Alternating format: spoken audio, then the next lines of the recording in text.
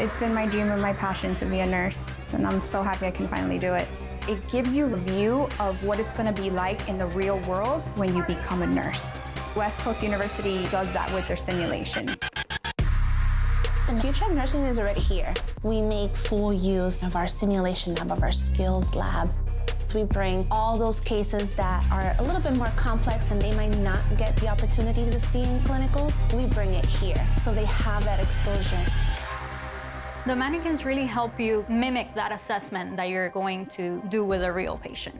I'm the one that has to make the choices, and it lets you make mistakes safely. It's super exciting. You know, you're doing everything like you would if you were in a hospital setting. So you're going in, you're assessing the patient, which the patient talks, the patient blinks, the patient has a heart rate. It's so real, and it builds your confidence.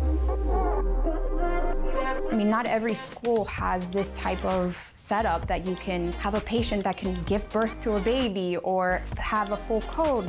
You can hear them breathe, they cry, they scream, they hemorrhage. It gave us the confidence that we are ever in those situations, how to react.